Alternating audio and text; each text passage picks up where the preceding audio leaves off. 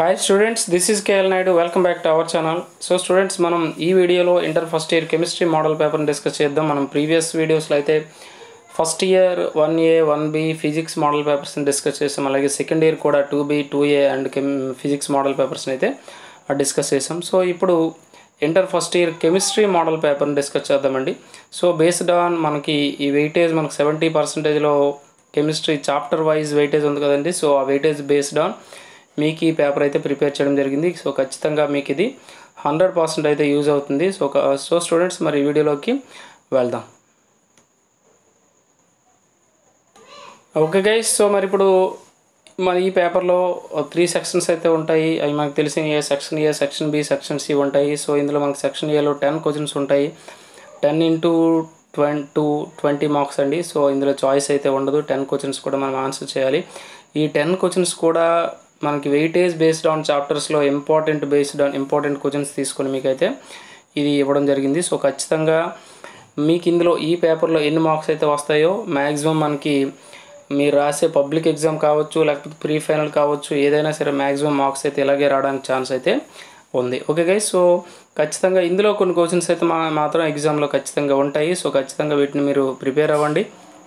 ఇందులో 2 మార్క్స్ అయితే మనకి 10 ఉంటాయి కదండి. సో ఈ 10 కూడా స్టాండర్డ్ క్వశ్చన్స్ అండి. కావాలంటే మీరు ప్రీవియస్ పేపర్స్ అయితే మీరు చెక్ చేసుకోవచ్చు. సో ఖచ్చితంగా ఇవి రావడానికి అయితే ఛాన్స్ అయితే ఉంది. సో ఫస్ట్ వన్ ఏంటంటే మనకి స్టేట్స్ ఆఫ్ మ్యాటర్లో మనకు వస్తుంది. సెకండ్ వన్ ఓకేనండి, సెకండ్ వన్ మనకి స్టాయికియోమెట్రీలో వస్తుంది. Next third law of thermodynamics అంటే మనకి థర్మోడైనమిక్స్లో వస్తుంది. అలాగే కాంజుగేట్ యాసిడ్ బేస్ పేర్ అంటే మనకి ఎందులో వస్తుందంటే యాసిడ్ బేసిస్లో, కెమికల్ ఈక్విలిబ్రియం అండ్ యాసిడ్ బేసిస్లో వస్తుంది. అలాగే ఎక్స్ప్లెయిన్ ఆటో ప్రోటాలిసిస్, సో ఇది మనకి హైడ్రోజన్ ఎడిట్స్ కాంపౌండ్స్లో వస్తుంది. And right the average composition of Portland cement, so ఇది మనకి ఎందులో వస్తుందంటే 1A అండ్ 2A గ్రూప్ ఎలిమెంట్స్లో వస్తుంది. అలాగే జిప్సమ్ కూడా why is gypsum is added to cement, so అందులోనే వస్తుంది ఇది కూడా. Next right the structures of AlCl3 as a dimer, so ఇది కూడా మనకి ఎందులో వస్తుందంటే 13th గ్రూప్ ఎలిమెంట్స్లో వస్తుంది. Right any uses for the boron and aluminium, ఇది కూడా మనకు 13th గ్రూప్ ఎలిమెంట్స్లో వస్తుంది.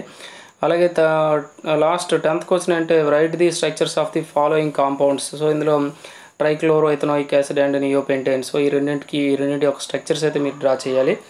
ఓకే గైస్, ఈ మనకి సెక్షన్ ఏలో ఉండే 10 క్వశ్చన్స్ అండి. ఈ 10 క్వశ్చన్స్ కూడా స్టాండర్డ్ క్వశ్చన్స్ ఏనండి. సో ఖచ్చితంగా అయితే మీకు ఇవి యూజ్ అవుతాయి. ఓకే, అలాగే నెక్స్ట్ సెక్షన్ బిని కానీ మనం చూసుకుంటే సెక్షన్ బిలో 6 క్వశ్చన్స్ ఉంటాయి. 8 క్వశ్చన్స్ ఇస్తాడు. మనం 6 క్వశ్చన్స్కి అయితే ఆన్సర్ చేయాలి. 6 into 4 = 24 క్వశ్చన్స్ అండి. సో ఇందులో ఫస్ట్ వన్ ఏంటంటే according to weightage based on 11th question hybridisation involved in the SF6 molecule అండి. సో ఇది మనకి ఇందులో వస్తుందంటే కెమికల్ బాండింగ్లో వస్తుంది. అలాగే coordinate covalent bond with 1 example అంటే ఇది కూడా మనకి కెమికల్ బాండింగ్లోనే వస్తుంది. Okay, next one explain Dalton's law of partial pressures, so ఇది మనకి స్టేట్స్ ఆఫ్ మ్యాటర్లో వస్తుంది. ఓకే, నెక్స్ట్ ప్రాబ్లం ఎందులో వస్తుందంటే మనకి స్టాయికియోమెట్రీలో వస్తుందండి. ఇది మనకి ఏంటంటే అప్ టు మనకి 14 క్వశ్చన్స్ అయితే మనకి ఈ పేజ్లో డిస్ప్లే అవుతాయి. ఓకే, నెక్స్ట్ పేజ్లోకి వెళ్దాం. ఓకే గైస్, సో ఇక్కడ మనకి 15 చూడండి. 15 చూస్తే మనకి హెస్లా ఆఫ్ హీట్ సమ్మేషన్ క్వశ్చన్ అయితే వస్తుంది. మనకి థెర్మోడైనమిక్స్లోంచి ఈ క్వశ్చన్ వస్తుంది. స్టాండర్డ్ క్వశ్చన్ మ్యాక్సిమం రావడానికి ఛాన్స్ ఎక్కువ ఉంది. అలాగే నెక్స్ట్ వన్ ఏంటంటే explain Lewis acid base theory with example, so ఇది మనకి ఎందులో వస్తుందంటే కెమికల్ ఈక్విలిబ్రియం అండ్ యాసిడ్ బేసిస్లోంచి వస్తుంది. అలాగే next explain with the suitable examples of the following electron deficient and electron precise and electron rich hydrides, so ఇది మనకి ఎందులో వస్తుందంటే హైడ్రోజన్ ఎడిట్స్ కాంపౌండ్స్లో వస్తుంది. ఓకే, అలాగే నెక్స్ట్ 18th క్వశ్చన్ చూడండి. Explain the differences between diamond and graphite, so ఇది మనకి 14th group elements నుంచి వస్తుంది. ఇది ఒక స్టాండర్డ్ క్వశ్చన్ అండి. సో మ్యాక్సిమం పేపర్స్లో ఉండడానికే ఛాన్స్ ఉంది. సో ఈ మనకి ఏంటంటే స్టాండర్డ్ క్వశ్చన్స్ అండి. మ్యాక్సిమం మనకి ఎగ్జామ్స్లో రిపీట్ అవుతున్న క్వశ్చన్స్ ఇవ్వండి.